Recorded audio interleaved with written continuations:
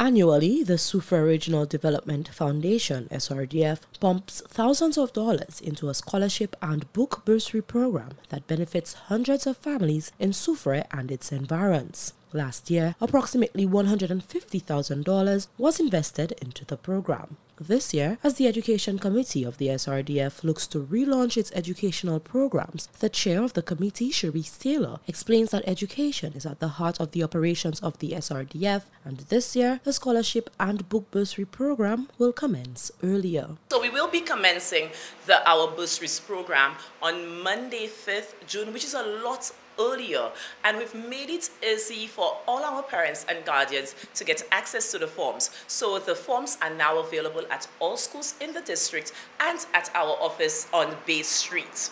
By her account, the Soufriere Regional Development Foundation will be doing all within its power to ensure that everyone who needs access to books receives them. To make the process even more seamless for our parents and guardians, one of the things that we've added is our interns will be going out to the various communities to ensure that parents can get an opportunity to apply right there in their community. So we're commencing in Soufriere, then we're heading over to Font Saint-Jacques, then Mont-Lacroix and Font-Joli, and we're culminating in Bouton. In July, what we're hoping to do, our interns and some of our employees will also be going to the schools at the end of the school term to ensure that whilst parents, whilst they are collecting the books, we have an opportunity again to apply for the program. She says the process is simple and the requirements are straightforward. You really need an application form. You need 2 reference forms from, of course, your teacher or principal. You need a photo ID, you need your grades and your book list. What we've done this year and what we're going to accept is we're going to allow parents to do 2 parts. You fill out your application form, you can submit that. And then you submit your grades and book list right after.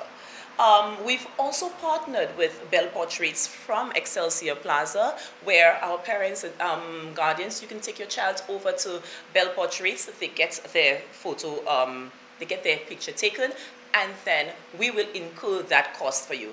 Taking inspiration from one of St. Lucia's Nobel laureates, Sir Arthur Lewis, Taylor says the aim is to ensure that every child has an equal chance at a good education. In this vein, she says there has been one addition to the educational program at the SRDF. She says the company is elated to introduce an initiative that will benefit aspiring university students from the community of Soufriere.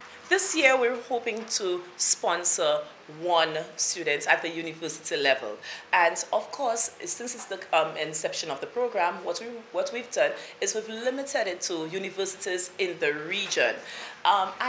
More information will be coming out soon via our social media platforms and our radio station on that aspect of the scholarship. However, I can almost guarantee that a few of the requirements would be an acceptance letter from the university. You're 18 to 35 years, and what your field of study is actually part of the priority list. By Taylor's account, the Soufriere Regional Development Foundation intends on ensuring the education drive in Soufriere continues, as both the organization and the community have seen the benefits of this initiative. From the Soufriere Regional Development Foundation, I am Genevieve Gonzague.